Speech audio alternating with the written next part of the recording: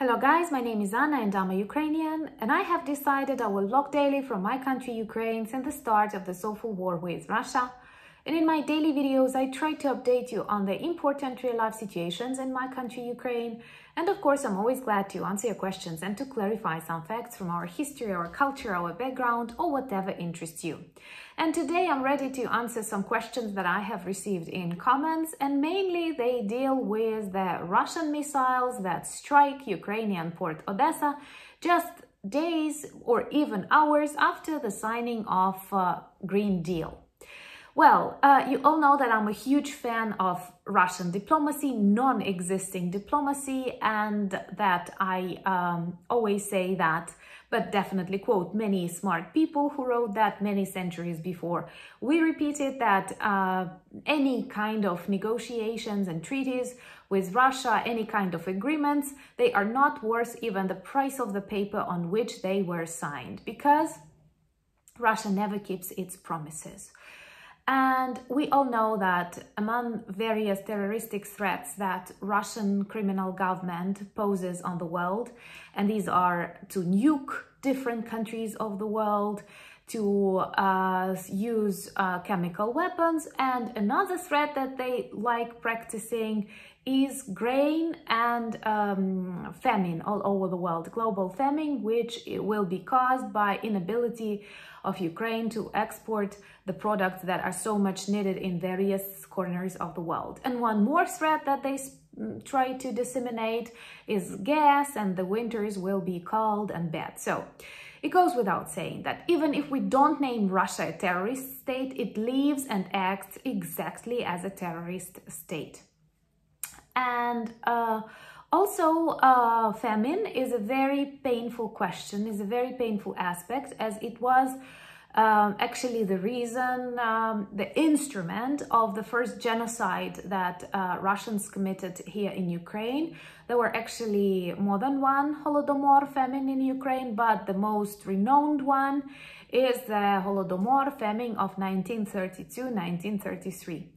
I know I have to record a separate historic vlog on that, and I will definitely, but history repeats itself, and now Russia threatens this famine, not just Ukraine, but many countries all over the world, those countries that depend on Ukrainian export.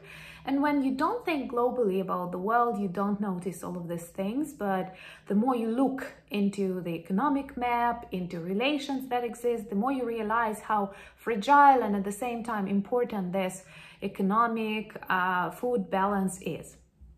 So here we have Russia that threatens the world, that the world will be hungry because while they are destroying Ukraine, Ukrainians are not able to export the grain. And actually, not many Ukrainians were huge fans of this grain deal, because any deal with Russia, any kind of negotiations with Russia is very problematic. But on the 22nd of July, with the help of the United Nations, a respected organization, and the Turkish President Recep Erdogan, there were agreements, deals signed. One on the side of Ukraine and the second one on the side of Russia. And according to that deal that was supervised by the United Nations, and President Zelensky even said that now it is the responsibility not only of Ukraine or Russia, which is always irresponsible, but it is also the responsibility of the supranational organization, United Nations organization, to control the results of this deal, to control the rules inscripted in this treaty. And according to this deal, Ukrainian ports were protected from Russian missile strikes, and free shipping, transportation of important products to the destinations where they are much awaited will definitely become possible. So it was signed on the 22nd of July, and today is the 23rd of July, and Russia strikes 4 missiles, 2 of which were stopped by Ukrainian anti-missile services, and 2 actually hit the port and destroyed some of the infrastructure. And here is the question, like, if there are any people on the planet who still doubt that, like, we can negotiate with Russia, here is a very bright illustration that we cannot, because less than one day after the signature of this grain deal, they attack Ukrainian port Odesa. That is a very important port, a beautiful city, important tourist destination, and also an important agricultural center. So it was targeted by Russian missiles, and not according to the deal. But the problem is not only their disrespect to Ukraine and its important mission in feeding the planet, but also disrespect that they demonstrate to the United Nations as organization that demonstrates its inability to work and like to guarantee the things that it is supposed to guarantee.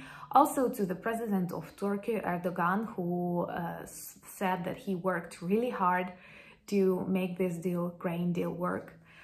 And also, please, when you hear people saying that Ukrainians have to give up, Ukrainians have to negotiate, like Orban says it, like other peaceful, peace-loving people say it, we have to keep in mind that no, everything is very complicated, and it's definitely not the fault of Ukraine that we can actually face the famine in the world, because Ukraine was good at growing crops. Ukraine was always good at collecting crops. Ukraine was always good at transporting crops, and everything was fine. Now Russian orcs came to kill us. Even in the minefields, Ukrainian farmers wearing bulletproof vests and some of them dying in the process continue sowing the fields, collecting the grain because they want to transport it to the places where it is so much needed. And then they target our ports, they kill people who work in that port, they destroy this grain, they steal this grain mixed with Ukrainian blood, and they don't let us feed the world. And then they say that it is Ukrainian fault because Ukrainians don't want to negotiate what? You know, there is a joke, maybe I have read it in comments or somewhere else, like that Russians say to Ukraine, Russia says to Ukraine, we want to kill all the Ukrainians. Ukrainians answer to Russia, no, we don't want that. And negotiators advise, maybe you can decide 50-50. No. We cannot decide 50-50. We cannot close our eyes on this global terrorism that Russia imposes on the world, and we cannot let them do anything they want.